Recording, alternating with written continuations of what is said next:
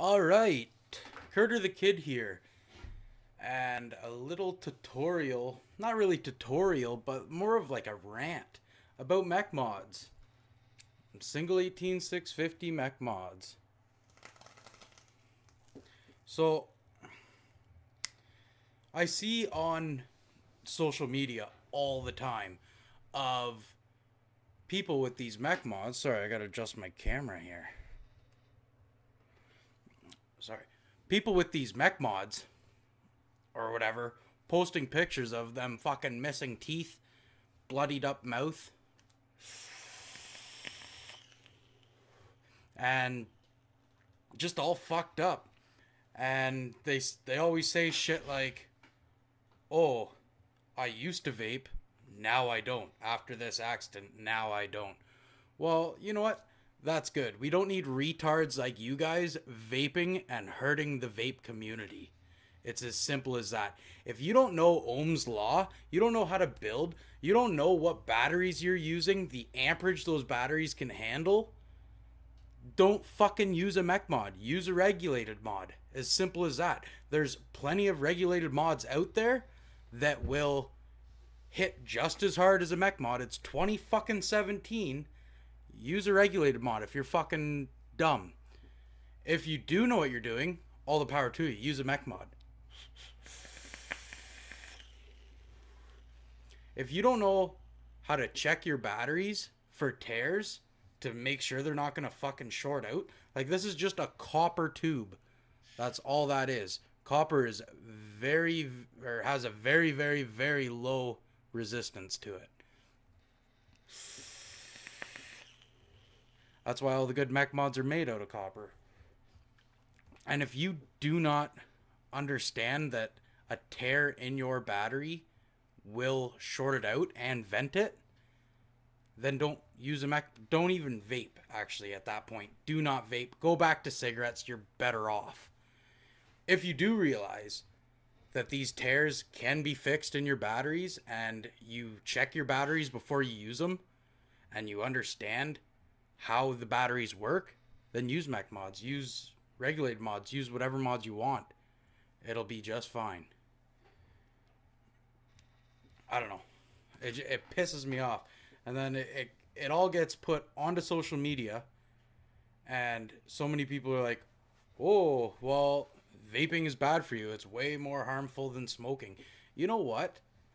You have more of a chance of fucking getting injured every day you wake up and get into your car and drive with the fucking idiots on the road that don't have their fucking headlights on when it's 5 in the morning. Way more of a chance of fucking getting hurt than vaping. If anything, vaping saves lives. Let's see how many people per year in Canada alone die from cancer from tobacco. In the hundreds of thousands. How many people have died from vaping? 0. Then the whole myth on popcorn lung with diacetyl, acetol, if I'm pronouncing those right. You have more chances of getting popcorn lung smoking cigarettes. There is, I think, 20 times more diacetyl in a single cigarette than there is in a whole bottle of vape juice. That's why it's regulated. You can't get popcorn lung. The whole theory on popcorn lung was there were workers in a popcorn factory, and if for those of you who don't know, diacetyl is the ingredient or the chemical made in your popcorn. That's what gives it the buttery flavor. And 2 of those cases of popcorn lung were workers in a popcorn facility where there's 2 fucking inches of diacetyl on the walls in a powder form. You know what? If it were any other chemical, like the chemicals in cocoa, it'd be called fucking cocoa lungs. That's exactly what it would be.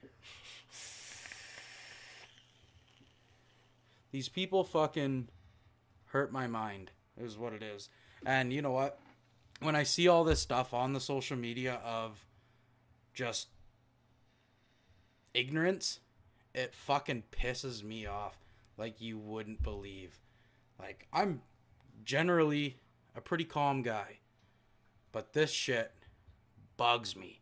Bugs me. It hurts. It hurts our vaping industry huge. Next thing you know, the government's going to try to take a step in and regulate the fuck out of it. Unlike what they do with cigarettes. All they did with cigarettes is put a warning label on it, which all of our juices have. Warning. You guys can't even see that because of the light. All of them have warnings. That's what they do for cigarettes. Put a warning label on it. Still sell them every day. Multi-billion-dollar companies. They're just selling smokes, killing people left, right, and center. But they can still sell. Vaping has never, ever killed anyone. But they want to put... They want to put taxes on it and classify it the same as smoking. There's no combustion here. We are warming up a piece of wire with electricity and heating up a liquid that causes a vapor.